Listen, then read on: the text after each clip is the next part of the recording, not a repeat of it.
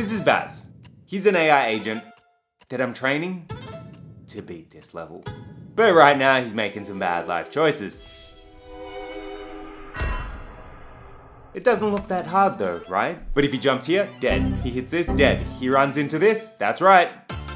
No, but if he goes too far, dead. Here's the thing though, I'm not gonna let Baz visually see the game. He's gonna have to do it all based purely on his senses. Now this game I've been building is all in GoDot, and by building, I mean Falcon Bracky's tutorial. My plan is to train it using a library called Stable Baselines 3. SB3 is all written in a programming language called Python. So how do I get them to talk? After a bit of research, I actually found this, GoDotRL. It solves this problem by allowing GoDot games to speak through to SB3. It's actually got really good examples and there's solid documentation. If I run it on a sample,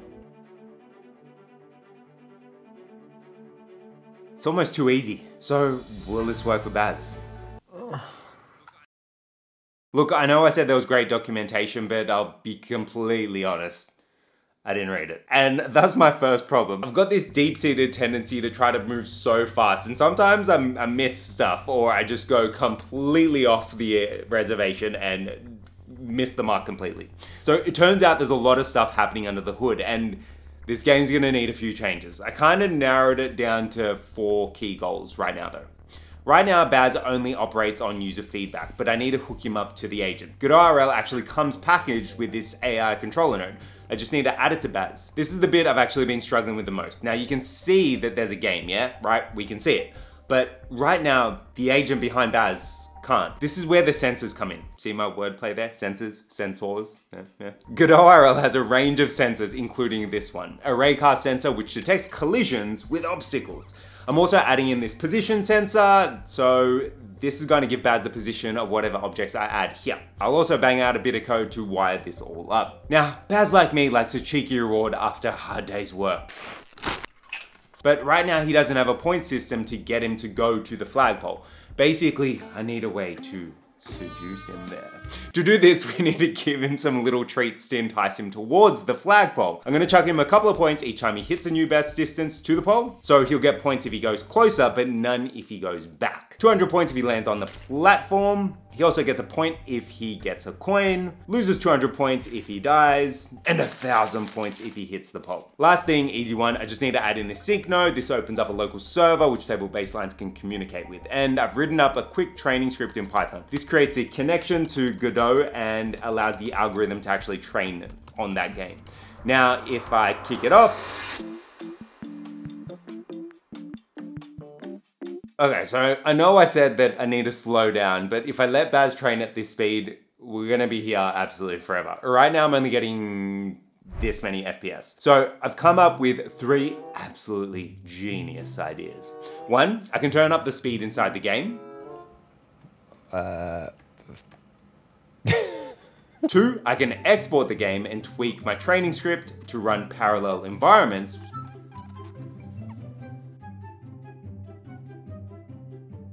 which gives us this SPS.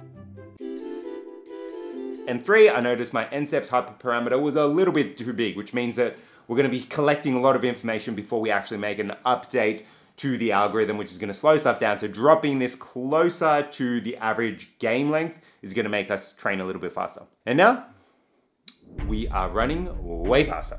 Okay, so he's not hitting the platform, but he's learning. All right, so you saw that it said I've been hit. That doesn't mean he's hit the flag, it means he's died. I don't know, but I've also written so print flag or print flag hit plus the score. But it's looking few and far between. So, Baz is running fast. But we've got a problem again. The moving platform of death. No matter what I've tried, the agent just keeps making dumb decisions. This led to my second internal dilemma. During this, I've been putting in like some insane hours. In fact, I think I hit my personal Pomodoro goal. But when I'm getting tired, I tend to throw my coding problems at Claude, which was just screwing them up even worse. So, to be fair, I am throwing it like absolutely crap prompts and not even reading what it's giving me back at this point. I'm literally just straight Control-C, Control-V into my game environment. What I'm gonna do though, is I'm gonna double back and dial down the difficulty on the game. So instead of having one mega long moving platform, I'm gonna give him 2 static ones and then remove the enemies. Then hopefully I can take what he's learnt from the easier games and transfer that into a harder game. Now, also, Claude suggested frame stacking so the agent could learn movement. This sucked for a whole host of other reasons, which you can have a whole nother debate, but whatever. The only risk here is that like Baz memorizes the stuff from this level, and when I try to transition it to the next level, I've wasted days training.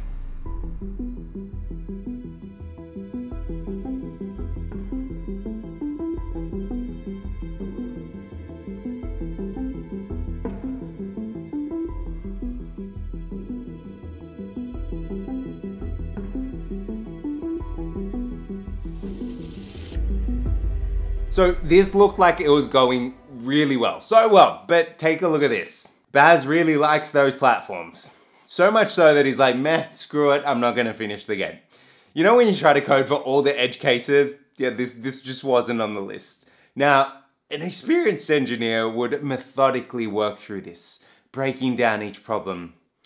So I did the opposite, trying a ton of random hyperparameter options at the same time, so we had no clear indication as to what was working, adding Claude's crap suggestions back in, even letting it train for 10 million steps, which takes roughly 5 hours with the parallel environments. I can't really explain my thinking here. If it hasn't worked, like, do more of it. Like, I don't know. It's kind of weird. The flagpole gives 1,000 points, and I get it, it's a sparse reward, meaning it comes like right at the end instead of being like a frequent reward. So it doesn't really feed the agent progressively. But it's still nuts that it's just smashing the platform. Probably best to call it a night at this point. Literally, as I'm going to bed. So if I disable the agent, right? Take a look at this. If I walk through the game and hit a platform, 200 points, no issues. But if I jump on it again, I get another 200. Baz can literally get 1,000,000 points just by hammering and banging on that platform. So it's not any of the other stuff, it's just an issue with the reward. This is like one of my biggest takeaways from building custom environments for reinforcement learning. Triple check the reward. All I have to do is add in a flag so that Baz can only get the reward once. Oh, flag hit. That means he's hit it. Take a look. We're getting more flags hit. He's learning.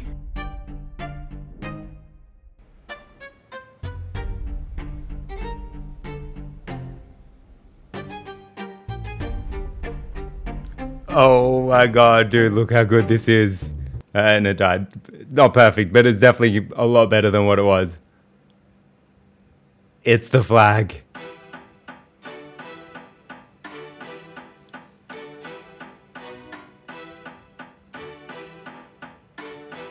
Alright, finally, Baz is winning.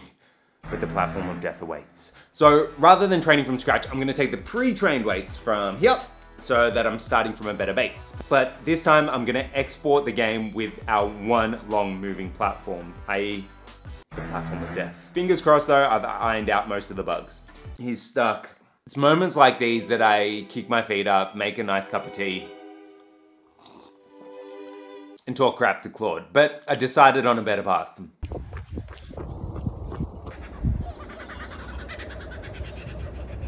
I'm an idiot. I saw it 20 minutes into the run. When you start a run on Apple Watch, you get a timer, right? Time. It's all to do with time. Right now, if Baz gets stuck, there's nothing to end the game. So he just stays stuck forever. This actually stops the agent from learning anything new because it's not getting any new frames. It's literally Baz just hammering on that same position. So what if I added a time limit wrapper to each game? So if Baz does get stuck, after 60 seconds, it just force resets the game. So this is attempting to kick off Baz after training him with the time limit adjusted pipeline and after roughly 10 million steps of training. But the big question remains, will he get past the moving platform of death? Well, take a look.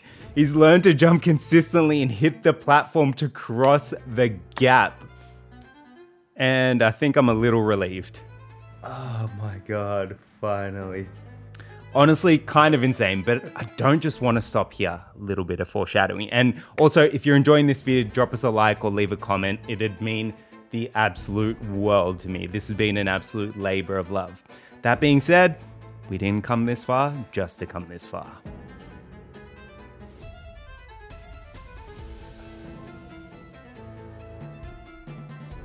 Yeah, I got it working. I never thought I would be so happy to see a little cartoon character hop across a bridge, but there you go. What I'm learning is that reinforcement learning is part science and part art form. You know, the thing that kills me is most of these papers and tutorials are perfect examples, which means you've got no idea what to do when stuff goes to hell. But now that we've got it sorted, what if we got Baz to learn my beast level? I started this project on the 18th of August and it's been like, what, 6 weeks now getting to this point, but I've learned a ton. Namely, I just gotta take a breath when it's not going quite so well and to stop giving problems to my LLMs when I can't be bothered thinking. Even though I wanna go fast, sometimes slowing down just a little makes all the difference.